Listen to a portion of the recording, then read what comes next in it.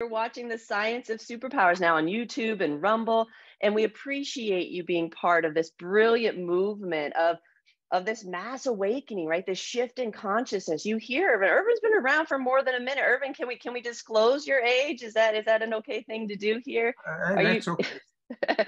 So Ervin's in his 90s, folks. You want to talk about dedicating your existence to something so much beyond yourself, right? In his 90s, he's doing interviews, he's writing books, he's making sure this information gets passed through him. And so let that inspire you in this moment. What are you doing in this moment to inform future generations of just what's possible?